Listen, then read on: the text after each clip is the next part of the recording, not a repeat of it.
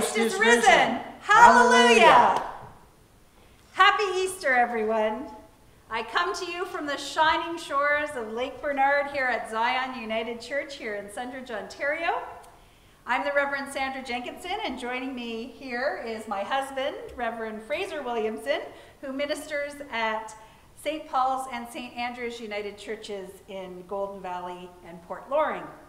And we'll be leading our services together, worship services together, until we're able to gather in person together for worship. And we'll also be changing up our locations. So we'll move the studio from Main Street on Sundridge to Main Street in Golden Valley. And we'll be recording at St. Paul's next week. And now to move over to the candle that was extinguished on Friday. We are self-isolating this Easter morning, celebrating our faith that God raised Jesus from death to life. That was Jesus' promise to us.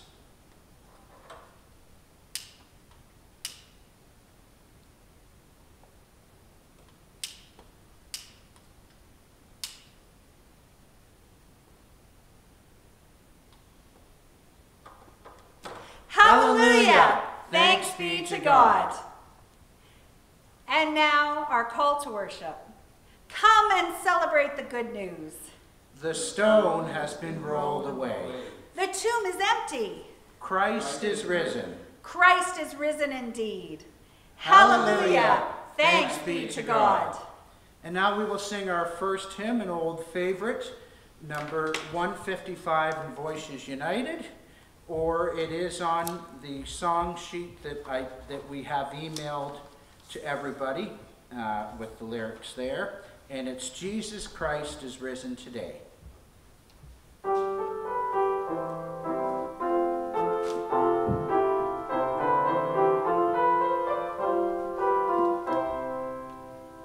Jesus Christ is risen today.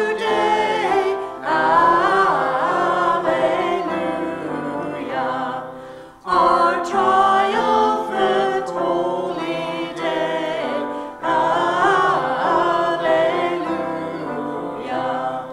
Who did once upon the cross, hallelujah, suffer to redeem our loss,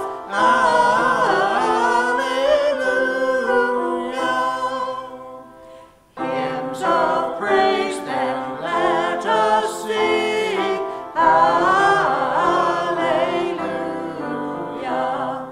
unto Christ our heavenly King, hallelujah, who endured the cross and grave, hallelujah, sinners to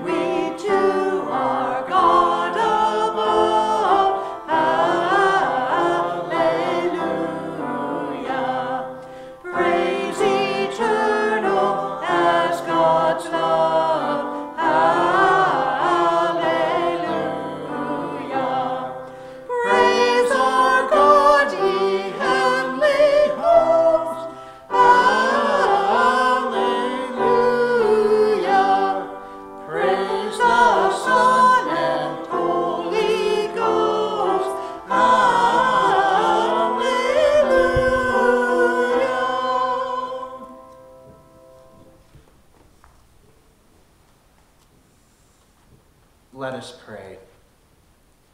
This past week, fear and hatred had done their very worst.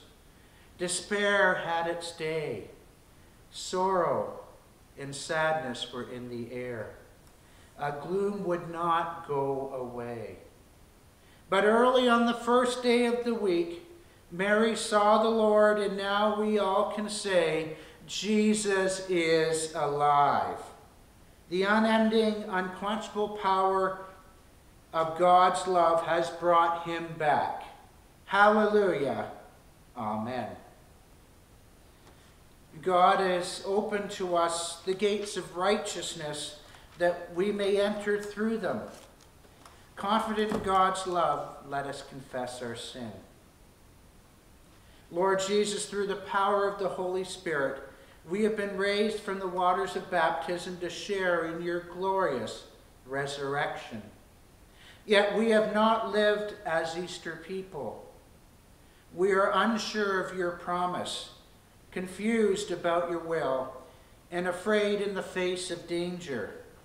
Like Mary, we weep at the tomb, but do not recognize your presence.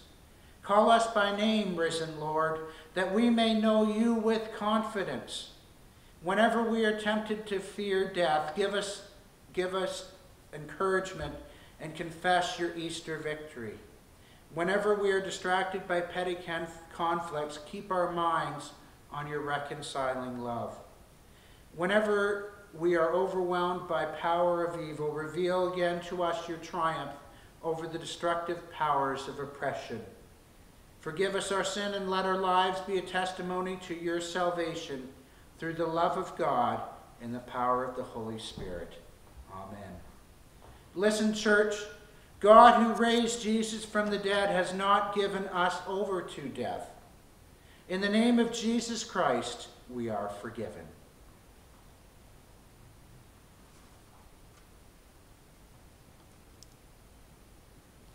It's gone again.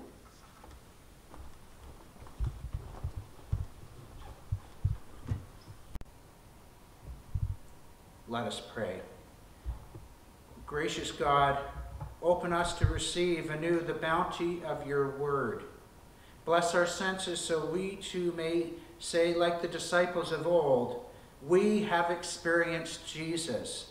We know the risen Christ. Amen. And our gospel is from the Gospel of Matthew, chapter 28, verses 1 to 10. After the Sabbath, as the first day of the week was dawning, Mary Magdalene and the other Mary went to see the tomb. And suddenly there was a great earthquake, for an angel of the Lord was descending from heaven, came and rolled back the stone and sat on it. His appearance was like lightning, and his clothing was white as snow. For fear of him, the guards shook and became like dead men. But the angel said to the woman, "Do not be afraid. I know that you're looking for Jesus, who was crucified. He is not here, for he has been raised. As he said, come, see the place where he lay. Then go quickly and tell his disciples. He has been raised from the dead, and indeed he is going ahead of you to Galilee. There you will see him." This is my message for you. So they left the tomb quickly with fear and great joy and ran to tell his disciples. Suddenly Jesus met them and said, "Greetings." And they came to him, took a hold of his feet and worshipped him.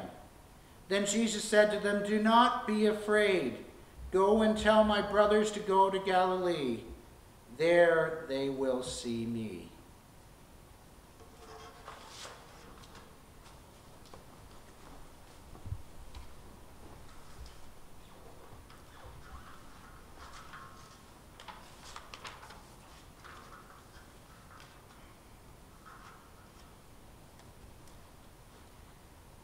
I wonder what Mary Magdalene and the other Mary talked about that morning as they walked to Jesus' tomb. Did they talk about the good times they shared with Jesus and the miracles they had witnessed during his ministry? Did they talk about the horrors they witnessed as they stood near the foot of the cross and heard him cry out to God just before he died? Did they wonder what would become of them all? And them and the other disciples now that Jesus was gone? Or did they remain somber and silent, letting tears run unchecked down their cheeks? We don't know. The writer of Matthew only tells us they went to see the tomb as the first day of the week was dawning. Unlike the other Gospels, which tell us Mary, either by herself or with other women, were bringing spices to anoint Jesus' body, the two Marys in the Gospel of Matthew are just coming to see the tomb. I wonder if, unlike the other disciples, they actually heard and believed what Jesus told them when he was with them. Because 3 times in Matthew's gospel, Jesus tells his followers that he will suffer and die and then be raised. I wonder if all the other disciples got stuck on the first part of what Jesus had told them, the suffering and the dying, and didn't hear or ignored or forgot about or just couldn't quite believe the last and best part of Jesus' words. After all, the disciples were human, just as we are human. And it's easy to get stuck in places of suffering and torment and think that it will never end. We all have our Good Friday moments when we suffer physical or mental or emotional anguish that seems to have no end. When there seems to be no end in sight of a difficult situation. For some folks, the effects of this pandemic on our daily lives and all aspects of our health, physical and mental, social and spiritual, may place us occasionally or even regularly in Good Friday moments when we are physically and socially isolated. Those shadowy moments when we think we are going to be stuck forever and we despair that life will ever return to normal. I wonder if that morning after the Sabbath, in the early dawn, Mary and the other Mary remembered Jesus' words about being raised again and came to the tomb in faith, only to be disappointed that it was still closed up when they arrived. The stone remained in place. But then there was a great earthquake, and an angel of the Lord descended and rolled the stone away, revealing a tomb that was empty, revealing a Lord who had already been raised, just as Jesus had said. Suddenly everything changed. Despair and sadness were replaced with fear and great joy, the writer tells us. Death was replaced with life. Hopelessness was replaced with purpose. God's gift to the world, given and shown through Jesus Christ's death and resurrection, reveals God's power to transform the life-draining powers of the world into a love, capital L, that gives life to all creation. Suddenly, that first Easter morning, instead of wondering what they were going to do next, God's angel gives the two Marys a message and a mission. to share the good news of resurrection, to share the good news that Jesus is risen, to share the good news that Jesus is waiting to meet them. This is exactly the same good news that we celebrate today when we cry, hallelujah. We celebrate resurrection. We celebrate that Christ is risen. And we celebrate that Jesus meets us, whoever and wherever we are in life, with unconditional love and abundant grace.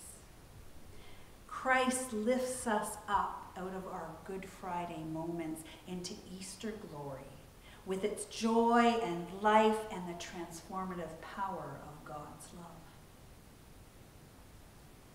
And no one is excluded from this precious love. When the Marys encounter Jesus on their way to tell the disciples of his rising, he tells them to send the disciples to Galilee. Now, in Jesus' time, this was known as Galilee of the Gentiles, a town filled with Jews and Gentiles alike. And with this small detail, the writer of Matthew highlights that the good news is for more than just the children of Israel. The good news is for all of God's people. The gospel the Marys proclaimed that first Easter morning is the same gospel the world needs so badly to hear and experience today. We too are commissioned and sent out as Christians to share the good news of resurrection and new life and the transforming power of God's love. We are tasked to participate in God's mission of lifting the world and its peoples out of Good Friday and into Easter's new beginning. And if that seems too much to do or too overwhelming a task, then I want you to remember that God doesn't ask us to do it alone. For we are the church, connected and inspired by the Holy Spirit that Christ sent to be with us. And as the church, we worship and we celebrate, we seek justice and reconciliation, and we proclaim the love of Christ in our words and actions. We show the same faith in Jesus' promises as Mary Magdalene and the other Mary did when they went to the tomb that morning after the Sabbath, trusting that he had indeed been raised.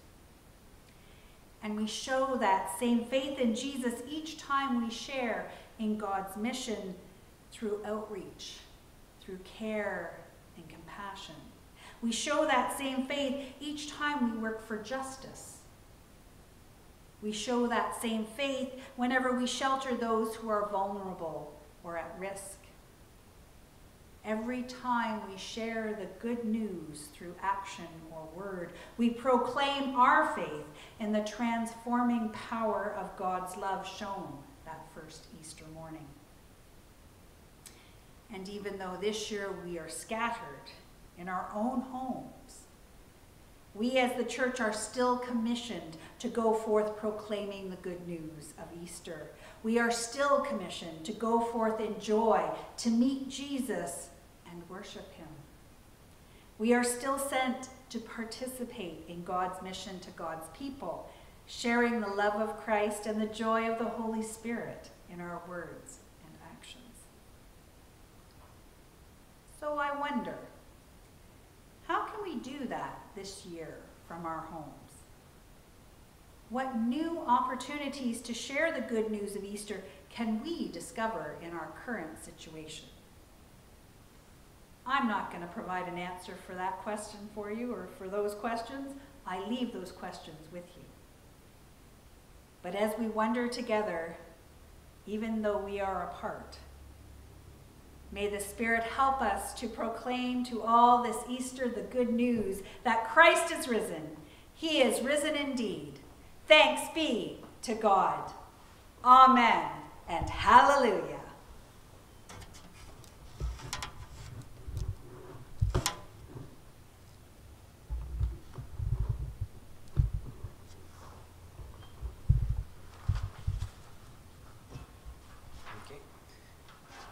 Do you want me to do the invitation to the next hymn? Or not? Or do you want to do it? Or, yeah, you can, but I'll come up here for it. So. Okay. Ready to turn it back on?